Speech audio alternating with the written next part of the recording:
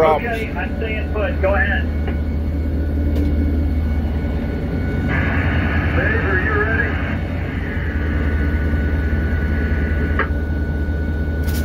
Yeah, roger that, Mr. Clark. You go ahead and do what you need to do. Is Kevin staying in number 1? Yes, he is. That's a smart move.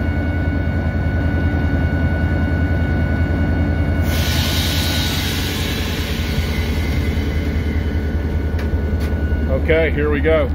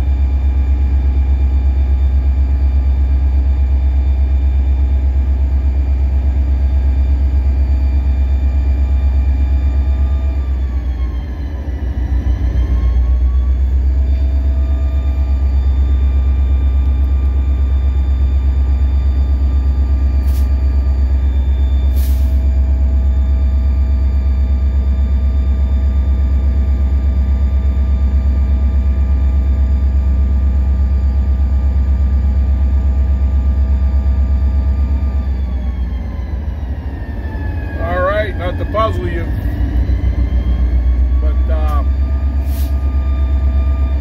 this unit is being controlled by the remote box, not me. We got problems.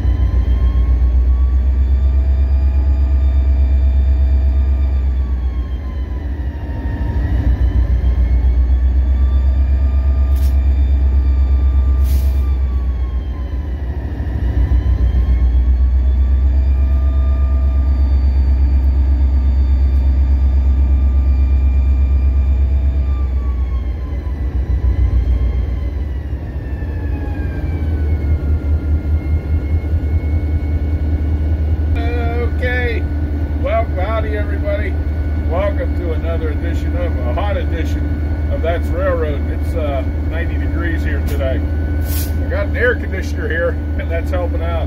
But we got problems with the remote system. Actually, the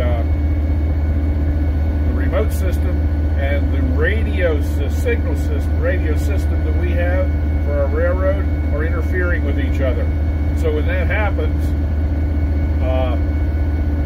we don't know how it's happening. This is far beyond our capabilities. But what happens is when that remote system gets a mixed signal, system gets a mixed signal like it's coming in, then it goes into PCS and it negates all functions, which is a good thing, which is what it's supposed to do. But why this system is picking up signals from here or transferring signals to here, we don't know that. That's beyond our. We shut the radio off in our #1 locomotive. We're in 3098, and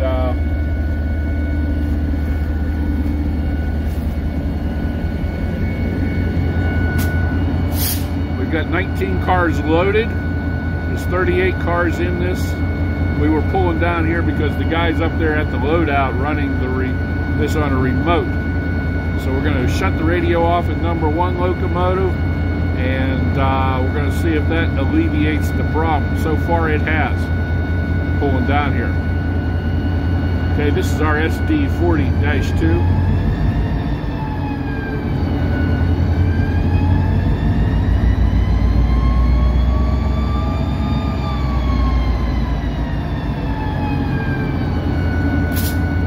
#1 locomotive on the other end is our SD 38-2. Okay. So there you have it. I'm sitting here in case I'm sitting here in this locomotive just in case things goof up again. And uh-oh. We went into emergency. Not good.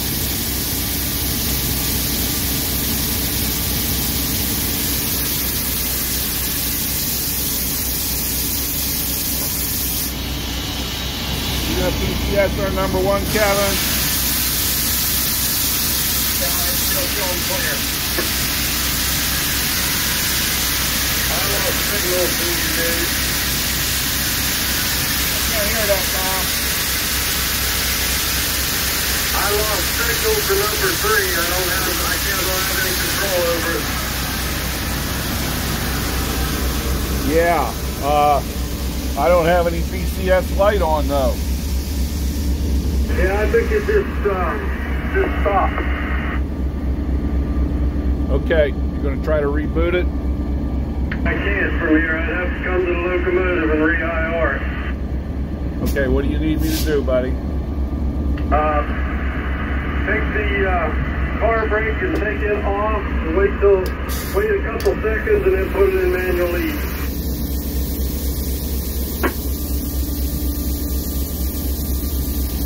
Okay, we'll go to manual lead.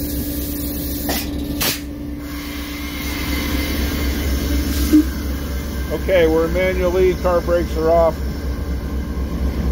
Okay, you're going to have to come to me. And I'll try to load. You have to go real easy. Okay, we're going to load with me running the locomotive. Roger? Yes. Okay, I'll follow your instructions. That's probably what it'll be. Okay, guys, I got to get off of here. Never done this before.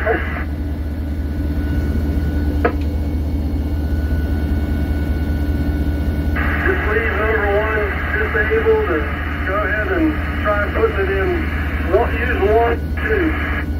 Just get it moving a little bit and then 2 to make it go just slightly faster. Yeah, does the hump control work in this locomotive? If it does, you can try it. It worked the last time I tried it. All right. Okay, guys, we'll be back.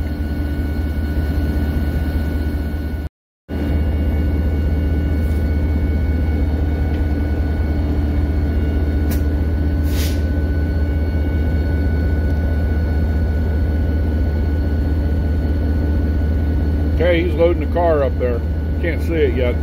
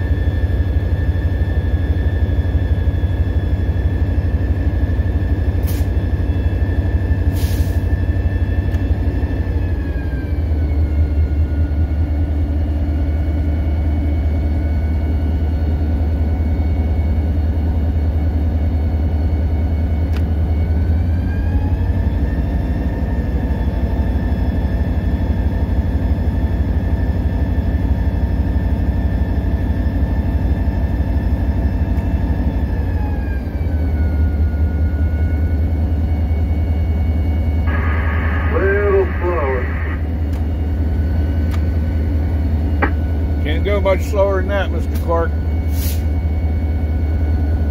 I didn't turn the hump control on. Even when it gets started, they got all kind of coal here at the print plant. Goodness, things are backed up.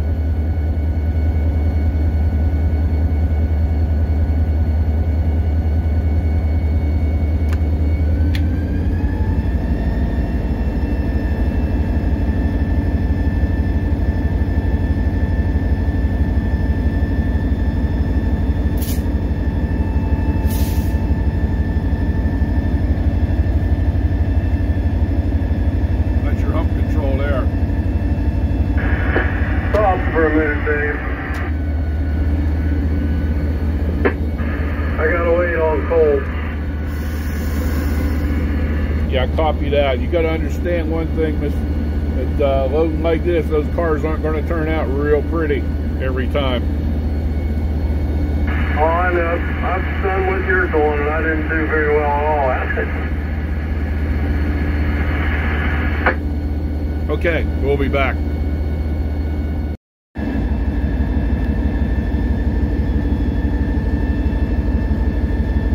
Okay, we got a lot of things going on.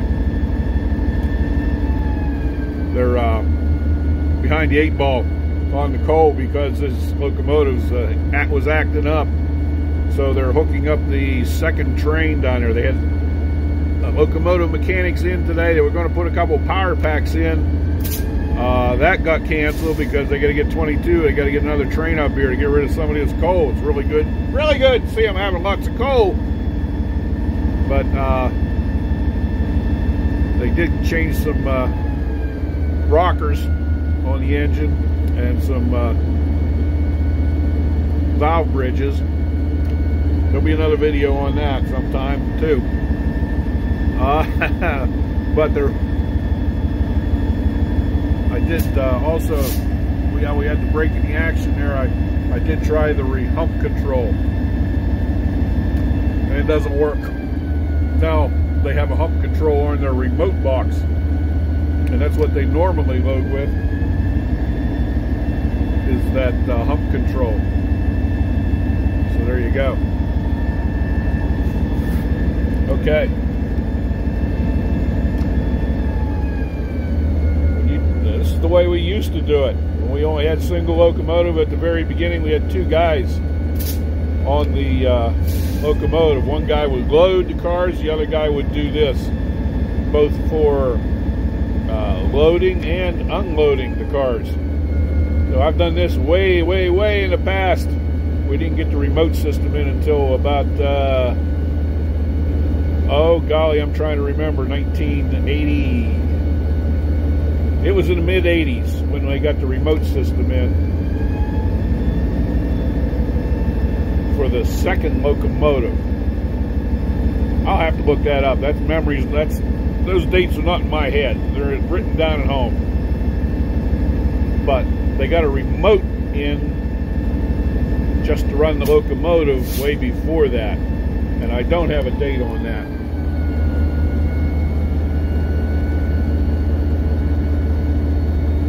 When that happened. Like I said, before that, this is the way we loaded the train. I've done that back in the early 1980s. I've done this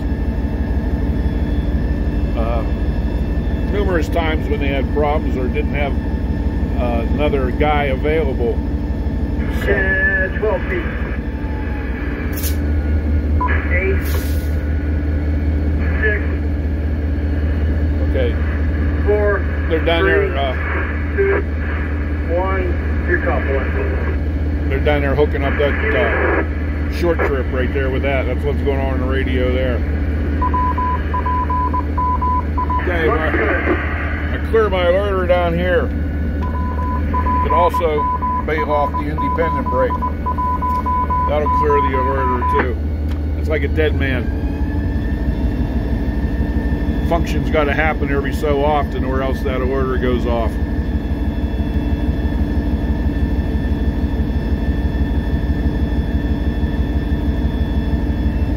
Okay.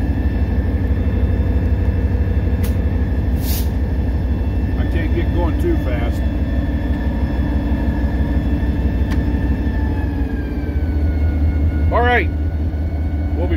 before. This is fun.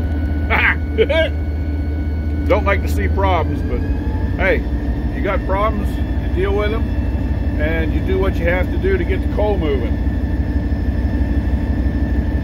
Okay.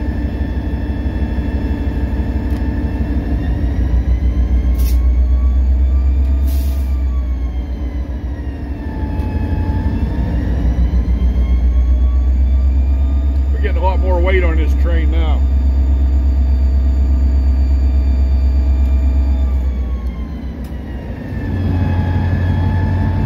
We've got about 12 cars to load yet.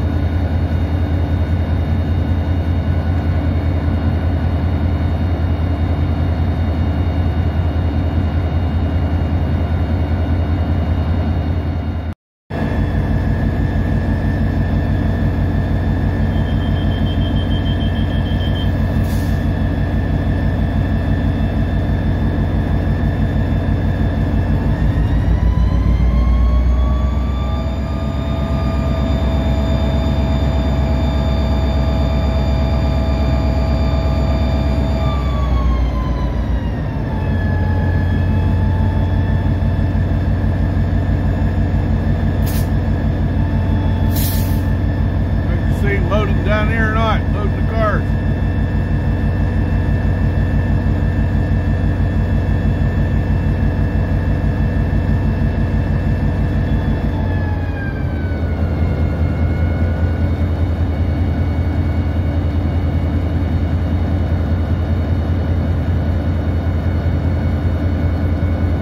Alrighty. Hope you enjoyed today's video. And happy rails to you until we meet again, my friend.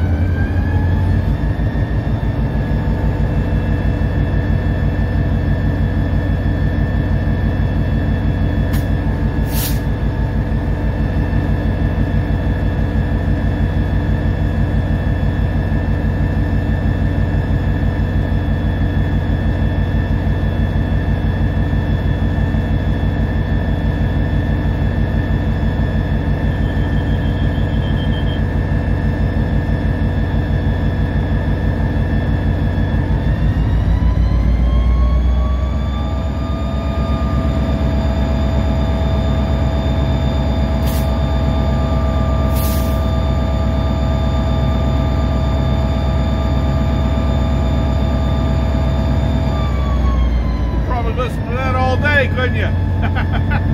That's a pretty cool sound. 645 E3 engine, prime mover.